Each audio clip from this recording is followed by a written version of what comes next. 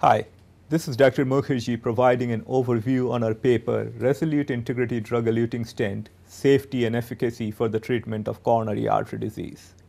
The need to develop a local antirestenotic mechanism to prevent in-stent restenosis and thrombosis has driven the development of new generation stents.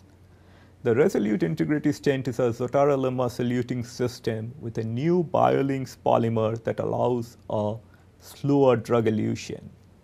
Recently available data has shown the clinical efficacy and safety of this stent in randomized and observational studies. The Resolute stent system has demonstrated non-inferiority when compared with other stents and holds the promise to treat more complex coronary lesions. The Resolute Integrity stent uses one continuous sinusoidal metallic strand to enhance range of motion, which may result in easier and safer delivery and add to the technical advantage for the interventionalist by reducing the profile and improved pushability.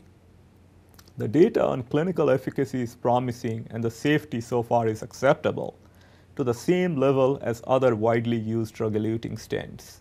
Longer-term follow-up will further bolster efficacy and safety issues. As the use of the device extends across the US and the world, we need to continue to monitor the real-world use and results to determine whether the efficacy and safety results will remain generalizable to follow up beyond 2 years and in specific higher-risk subgroups. There is no doubt that this stent will have a major role in the treatment of coronary artery disease in the near future.